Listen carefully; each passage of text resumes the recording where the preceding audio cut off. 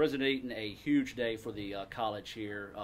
5 of our athletic programs earning MACJC Academic All-State honors. Just talk about that honor for the college.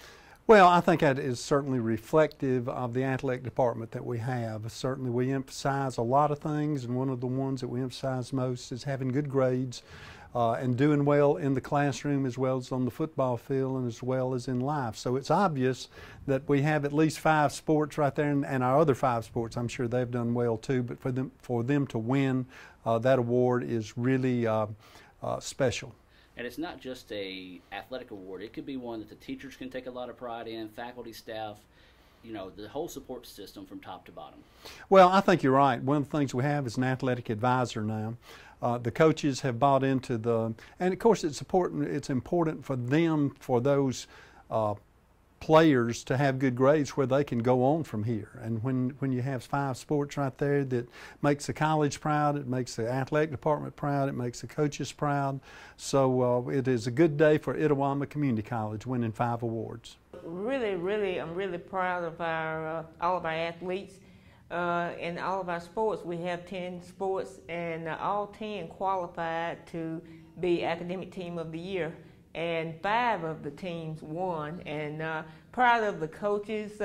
Shows that we do put academics first, and it shows that we are student athletes at ICC.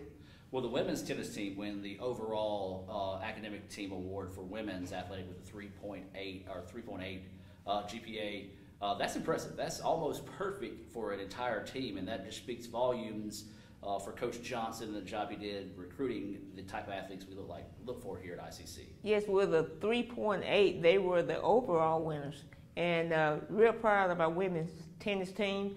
And Coach Johnson did a marvelous job. Of course, he's retired, and we're bringing in a new coach. But they did a great job on the court this year and in the classroom.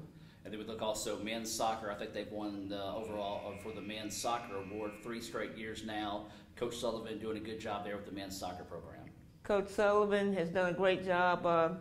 Yes, he three-peated this year as far as the men's soccer program. And of course, we also had a new coach, Coach Dave Strasser, that came in and did the same with the girls.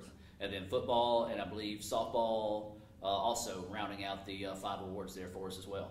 Yes, football, I'm very proud of Coach Cannon and his staff, you know, to make sure that these guys are doing what they need to do in the classroom. And we had football and softball. Coach Andy Kirk with a 3.6. Very good job.